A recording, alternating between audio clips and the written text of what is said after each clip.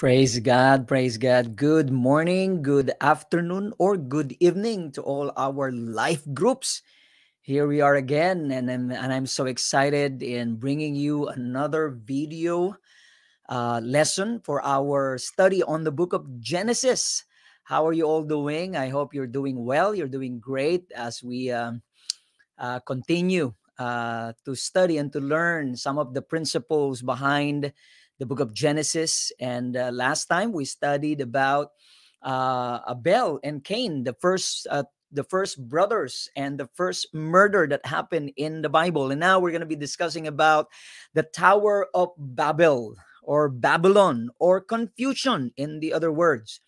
So this is I entitled this as Man versus God. And man versus God, Genesis 11. All right, so Genesis 11, basically, if you read that, it is divided into three categories. The first one is the Tower of Babel, and the second one is the Shem's descendants, and then the third one, the third category. So the first category is in Genesis 11, 1 to 19, the Tower of Babel, which we will discuss right now. And then the second one, the second category is about Shem's descendants from chapter 11, 10, verses 10 to 26. And the last category is about Terah's descendants, which is in verses 27 to 32. All right, so let's dive in. What can we learn from the study of Genesis 11 regarding the Tower of Babel? Now, take note, prior to the building of the Tower of Babel, or confusion, during the generation of Noah, when the whole earth was destroyed by flood, we all know that, right? And the generation that came from Noah and his son Shem was actually the ones who initiated the building of the city and its tower, called Tower of Babel. Now, it's basically stated in Genesis chapter 11, verse 4, the very purpose of why they build the tower.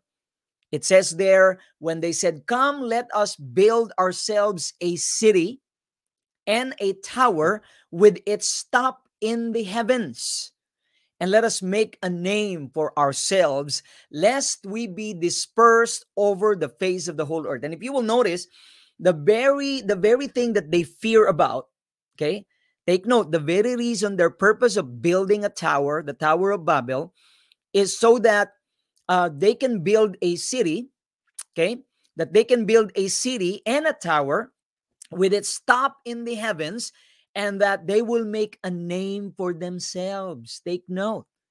What does it tell us? To make a name for themselves. It's basically telling us about pride, ego, right? And can you imagine the knowledge of humanity even thousands of years before, or thousands of years ago, that they were able to build a tower using bricks? What kind of equipment do they have during that time? We never know. There was no specific stated in the Bible, but we all know that they did. They built a tower, and their intention was to build a name, to make a name for themselves, lest we be dispersed over the face of the whole earth. So the very thing that they fear about, the very thing that humanity fear about, that they will be dispersed or scattered, is the very same thing that happened to them. Now, one of the persons, very specific, who is kind of significant in the building of the Tower of Babel and the city, was actually Nimrod, the mighty hunter before the Lord. Now, the only references for Nimrod is found in Genesis chapter 10, verses 8 to 12. So that is prior to chapter 11. And this is what it's written. In verse 8, Cush fathered Nimrod. He was the first on earth to be mighty man. He was a mighty hunter before the Lord. Therefore, it is said, like Nimrod, a mighty hunter before the Lord. The beginning of his kingdom was Babel, Erech, Akkad, and Calneh in the land of Shinar. From that land, he went into Assyria and built Nineveh, Rehoboth, Ir, Calah, and in verse 12, Resen, between Nineveh and Calah. That is the great city. And another scripture that refers to Nimrod is in Micah chapter 5, verse 6. They will rule Assyria with drawn swords and enter the gates of the land of Nimrod. He will rescue us from the Assyrians when they pour over the borders to invade our land. Now, the land of Shinar was mentioned here. Basically, it refers to Babylon, which is today modern Iraq. The city of Babylon was located about 50 miles south of Baghdad along Euphrates River in present-day Iraq. Part of the history of Babylon is where the Hanging Garden was located, which was built by Nebuchadnezzar. So now, the question basically here is, why did God confuse their language? Wherein he himself attests to it, that he said in one of the verses in the scripture that the people of the earth are now one, and nothing that they propose to do will not will not be impossible. So think about the statement of God here. Now that humanity is one, they are united. And look at the power of unity. God himself said, now, because they are now one, nothing that they propose to do will not be impossible. So meaning everything is possible when people becomes united. Okay? And why did God disperse them all over the face of the earth? Even at the early period of humanity, man already had the desire for dominion and exaltation apart from God. So at the very core of man's heart is to seek something greater than themselves. And they're trying to do it even without God. It's the human nature to somehow rebel against God. And that's exactly what happened. Nimrod, who is a mighty hunter before the Lord, basically lead the people to rebel against God. And that is human nature from the very beginning when Adam and Eve disobey God. It's the heart of rebellion in reality, trying to create something outside of God. And can you imagine, brothers and sisters, this is exactly what's happening right now. That people nowadays are trying to exclude God. They're trying to put God outside, and they're trying to remove God in the equation. And it's not going to happen. All right. And that's why when God saw the very intent of their hearts, God came down and confused their language that caused them to stop building the tower and the city, and they were all dispersed over the face of the earth. And think of that. In reality, man can never achieve anything unless the Lord allows them to. So this is one of the lessons we can learn from this Tower of Babel, that man can never achieve anything unless God permits that. So take note, brothers and sisters, it is the very intent of humanity to basically build something. They even intend to build a tower that will basically reach the heavens, and their intention is to make their names. And yet, when God saw the intents of their heart, God said to himself, let us go down. All right. And God basically brought confusion for the first time. And you know what? All the people were scattered and they stopped building the city. They stopped building the tower. Why? Because God already said it. Now that they are one, nothing that they propose will be impossible. So, brothers and sisters, God is telling us something here, that the power of unity is man, tremendous. That, can you imagine if the church today is united? If we as the body of Christ is united and we're not scattered, we're not doing our own thing, can you imagine what the church of God can accomplish, brothers and sisters? But guess what? The prayer of Jesus in John 17 up until now, it's still unanswered. Remember what Jesus prayed in John 17? Oh, Father, as we are one, let them be as one as well, so that they are one and we as one. And yet the prayer, the very prayer of Jesus for his believers, for his body to be united, up until now, it's still unanswered. Why? Because the church of the Lord is still divided today, right? Different opinion, different beliefs. In reality, the churches cannot stand on its own. We are divided. And there is a saying, united we stand, divided we fall. And that's why during the first time, imagine in Genesis 11, God brought confusion in humanity because of their intentions of their hearts to build a city and a tower that reaches heaven without God. And yet God will never allow that. So God brought confusion. And at the very last time, I will tell you another principle to learn here, that the very reason why God scattered the people is for one purpose. All right. So we will find that out. Anyway, we're going to have a break first, and then we'll go to the second and third category of the Genesis chapter 11. All right. So all PICs and facilitators, you can either pause the video and have a break, probably water break or bathroom break or whatnot, and then I'll proceed with the second part of Genesis 11, the second and third category. All right, let me pause for now. All right, we're back. Praise God. So 10 minutes is past. Time flies so fast. So I have another 10 minutes to go. And hopefully this time I will not do overtime, but kind of indulge me on this if I do overtime again. Now, on the first category, we learned that man can never achieve anything unless the Lord allows them to. Okay, that's the sovereignty of God. All right. So we have tackled the first category, the Tower of Babel, Genesis 11, 1 to 9. At this time, we will proceed with the second category. What about Shem's descendants? What does it tell us? In Genesis 11, 10 to 26, here we can see that God enumerated all the descendants of Shem from the very lineage of Noah. Okay, Noah, Shem is of course, one of the sons of Noah. It says here, these are the generations of Shem. When Shem was 100 years old, he fathered Arpachshad 2 years after the flood. So 2 years after the flood. And Shem lived after he fathered Arpachshad 500 years and had other sons and daughters. Can you imagine 500 years old still having sons and daughters? And when Arpachshad had lived 35 years, he fathered Shelah.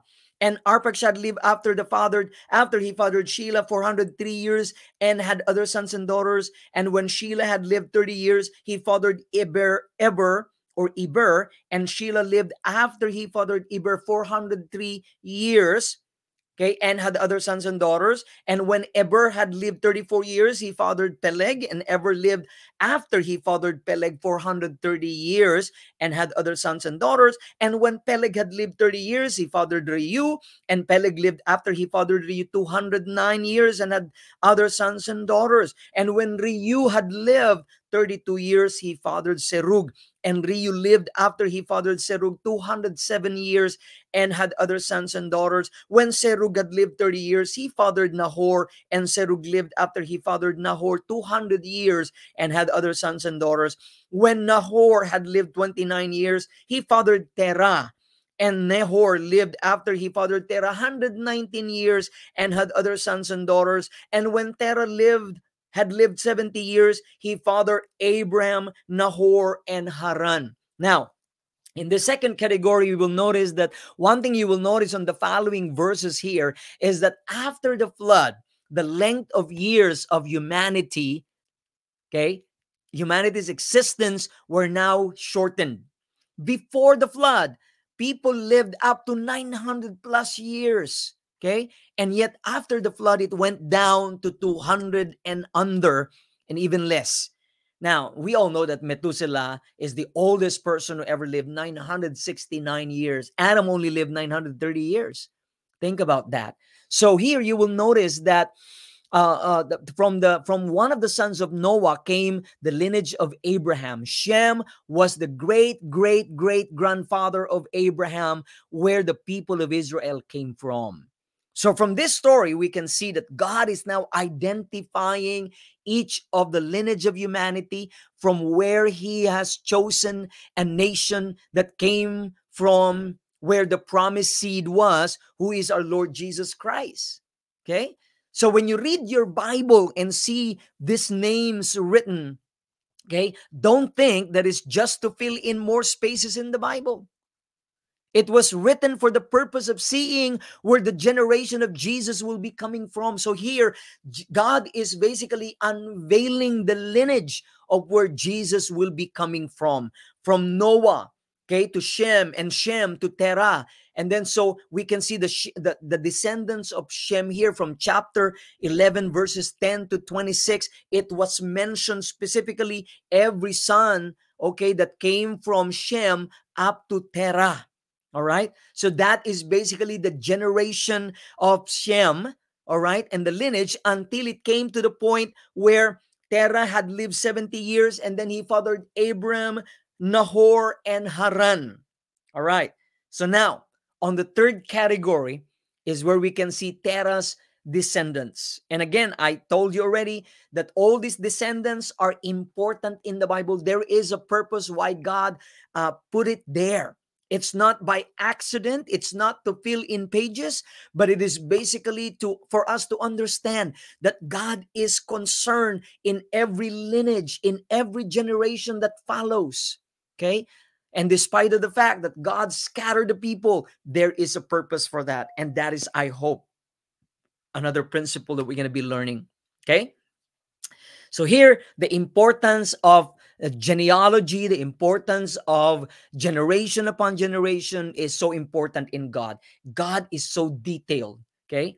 He named every generation. He named every person that basically Jesus came from the very lineage, from Noah, okay? From Noah to Shem, and then Shem to Terah, and then Terah to Abraham. And then we know that Abraham is the patriarch. Abraham is the father of who? Okay? Abraham is the father of Isaac, and Isaac is the father of Jacob, and Jacob is the father of the 12 tribes of Israel. And from the 12 tribes of Israel, one of the sons of Abraham, Judah, is where the lineage where Jesus, the King of Kings, came from. Hallelujah. Amen. So now in chapter 11, verses 27 to 32, this is what it says. Now, these are the generations of Terah. Terah fathered Abram, Nahor, and Haran fathered Lot. And we all know that Lot is also significant in the story of Abraham. We all know that, right? Haran died in the presence of his father Terah, in the land of his kindred, in Ur of the Chaldeans.